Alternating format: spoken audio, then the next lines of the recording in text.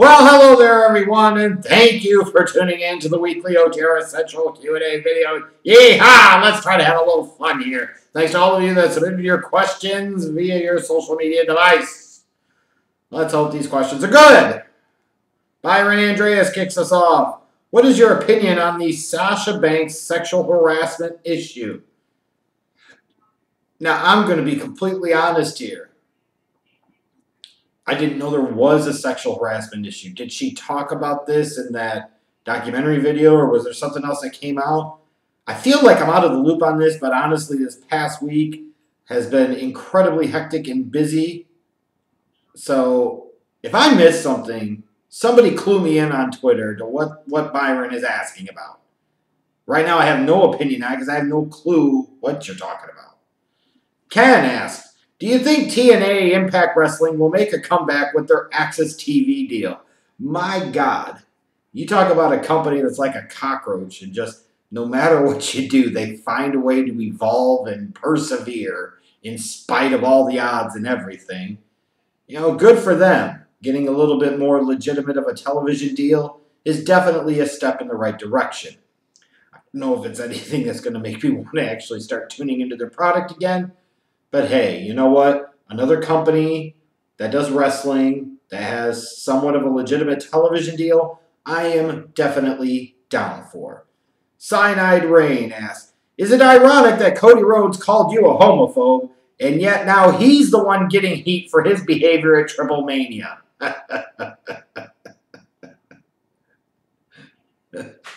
blisp, blisp. Fuck Cody Rhodes. You know, the whole deal with that, what was it? He joined into the one chant or whatever and encouraged it. Be careful, dude. Those who live in glass houses shouldn't throw stones, if you know what I mean. It's just typical of him. He is a piece of crap. And I would have thought by now that more fans would have understood that. But, you know, understanding that he's one of the driving forces behind all elite wrestling, there are going to be people that are going to look past all of his crap and stick up for him for no matter what. And no matter what you say or no matter what you do or no matter what you prove, it's not going to matter. Fuck him. Good luck to him. And he's a hypocritical piece of crap, so screw him. The Wrestle Gamer asks, what makes a person a good wrestling commentator? I'm assuming you're talking about those on TV. That is an excellent, excellent question. I think the number one thing, and when you watch, it's so striking. The number one thing is a lack of energy. When it feels like it's a chore for the commentators to do their job, calling the action, calling the matches, calling the show, now what the hell do you expect the perspective of the fans to be? The number one thing that you must have is energy. The number two thing to me, and especially in WWE, this is lacking. I don't necessarily blame the commentators so much, but just in general, the number two thing is a clearly defined role. If you are a babyface commentator, then be a babyface and go all the way with it. If you are an in-between type of guy, then be in-between in a way that makes sense, not like a Corey Graves. And if you're going to exhibit heel tendencies, then be out there trying to get the heel over, which helps to get the baby face over. The way they do commentary and the whole structure and flow of it is just garbage. Just garbage. And I'd say the number three most important thing that makes a person a good commentator is the ability to relate what they are seeing and experiencing and kind of digest it and serve it to the audience in a way that they can relate to and understand that connects with them. Those would be the top three things I would say. Chrysler San Martin asks, if Triple H is God, how can he let go of his power over NXT? This is another one of what we call, folks, those non-believers. Those blasphemers! Say it, Chrysler. Blasphemers! How dare you? Oh, good. See, here's the thing. God is an omnipotent force. He is trying to delegate responsibilities, which is a key of people leadership. Getting others to do more, getting others to do better, getting others to raise their level of performance. So, of course, he is going to delegate responsibility to Vince and Kevin Dunn. It's what a god should do. He shouldn't have to just do it all himself. Now, you must go and read, mind you, all 666 chapters of the Book of God. That's all 3 sections of it.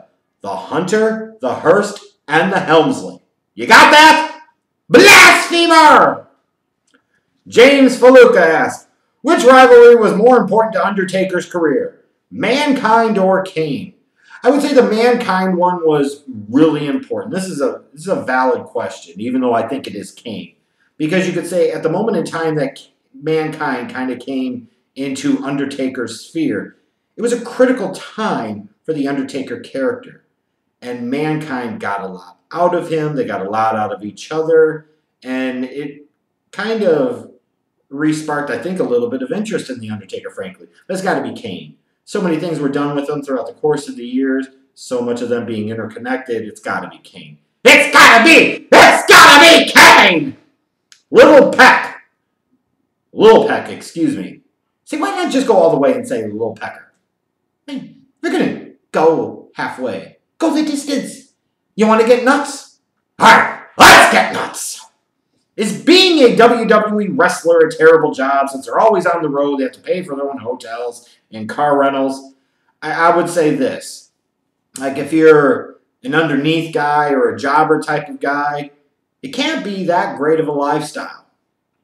Because while you'll say, sure, they might be making $100,000 or $150,000 a year, look at the little time they're actually at home to be able to enjoy their money. They travel around the world, but they really don't see any of it. And their expenses are really high.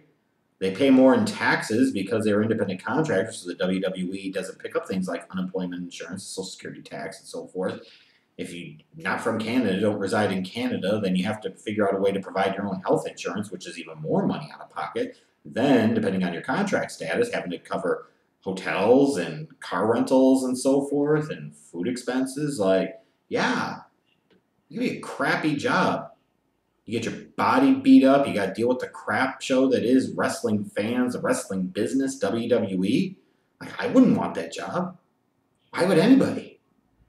Vowels fan asked, if Bobby Lashley were to lead a 4 to 5 person social justice faction, who are the other members? Who would be the other members of a social justice faction? Well, since white liberals seem to know more about racial injustice than anybody else, especially those that are actually impacted by it, you would have to assume that the rest of this faction would have to be nothing but white guys. It would have to be nothing but white guys. Finn Balor, that feels like the glaringly obvious one. It's got to be Finn Balor. Then, who else would you throw in there? Like, I'm thinking about it. Like, there's so many white guys to choose from. Like, who do you really choose? But Finn Balor is strikingly obvious. Needs some size in it. He's always in a faction. So fucking put Eric Rowan in there. Why not? He could rampage against body image. Need another monster in there? Put Nia Jax in there. Gotta, or well, no, even better. Gotta have a lesbian in there, so you gotta put Sonya Deville in there instead of Nia Jax. I apologize. Let's keep it fair here. And then the last white person we would have to throw in there would be Apollo Crews. What Alex Sutcliffe asks, is it too early for The Fiend to win the Universal title? I don't know that it's too early for him to win the Universal title. I don't know if I'd want to sully him with the Universal title at this point. Now, you booked yourself into a corner at Hell in a Cell where you got to figure out something to do, but I don't want him winning the belt, having The Undertaker come out from underneath the ring in the Hell in a Cell and pulling the Fiend down could be one potential way to do it. You know, if anything, I'd be more concerned. If I was thinking about a world title, I'd be more concerned about building up the Fiend to perhaps win the WWE title at a WrestleMania and maybe putting Mandible Claw on to Brock Lesnar. Again, I'm against Brock, but you kind of been there and done that, and he hasn't exactly been a box office bonanza. You're trying to build a monster. You're trying to build a star. That's how you do it. Break Doofus. How long do you think AEW will stay on Wednesday nights? Until I see their television product, I am going to refrain judgment, honestly. I think they could stay there into the distant future, or may not be for long. Michael Andolini, if HBK doesn't get hurt in 98, how would others have been affected? It would have been very interesting. Same thing as if Bret Hart had never left at the end of 97, what would have happened? Would Austin really have gotten the chance to truly be the guy? I don't know. Especially with HBK and Bret Hart there. They'd be on their bullshit, and they'd be struggling to put other guys over and so forth. You know, that's always a really interesting question. Maybe we would have gotten HBK against The Rock. We would have gotten HBK versus Kurt Angle in that time frame. HBK versus Jericho in that time frame. Like, you could have had some outstanding feuds in that time frame. Just, I wonder what type of impact it would have really had. Stephen Hilton, who is your favorite wrestler, and why is it Psycho Sid? Now that is an excellent fucking question. The man gave you his leg for your entertainment. Psycho Sid is everybody's favorite wrestler. Because he brings you versatility. He brings you a big guy with aerial skills, and he's a tremendous softball player.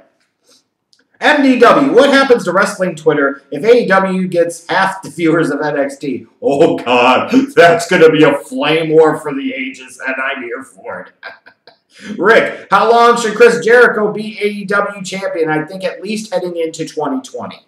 How long into 2020? I think that depends on the ratings you're going to see, the fan interest, and what types of programs they put him in. But I would not be in a hurry to have him drop the strap at this point in time, especially in the early stages of trying to establish that company and their brand and their TV show. Cycle Walker, when's the last time you watched an Ishii match? It has been a while. Shame on me. Like, it's one of the few guys in New Japan that I really, really enjoyed watching. You would think I'd go out of my way to watch more of his matches. Mason Clark, what's the funniest thing you ever saw your old cats do? With Smokey, it was when him and his brother were about 9 months, a year old, something like that. I had gotten him a cat pillow, and Smokey was hitting it from the back, and his brother Chico was hitting it from the front. Fucking phenomenal. Like they were running a train on a cat pillow. And after that, they ate tuna. R.I.P. Smoke. R.I.P. to his bro Chico, too. Man, fucking, that was incredible. That was incredible. And I would say for Precious, I can remember one time, it was more than one time because he did it a lot, Feisty would be sitting there and squawking and giving him shit. So he would just sit there and get behind her, bite down on her neck, and plow her ass. Taught her discipline, I don't know. Andrew Harrington, how would you grade Kofi's world title reign? C-. Wasn't good for box office. I'm kind of over it now. C-. Big Boss, how long should The Fiend remain undefeated to solidify his character? No losses anytime soon. I think you allow that to be dictated kind of by how the crowd continues to respond, but no losses anytime soon. Wrestling asks, when Lesnar wins the title from SmackDown, who would you build to beat him? The Fiend. Do it at WrestleMania. You're trying to build a new monster. That's when you do it. But anyways, thanks to all of you guys that submitted your questions for this Q&A. It's been fun for me, and I hope it was for you too. And if not, screw you. I'll be back again soon. Remember, not the wrestling show you want, just the wrestling show you need.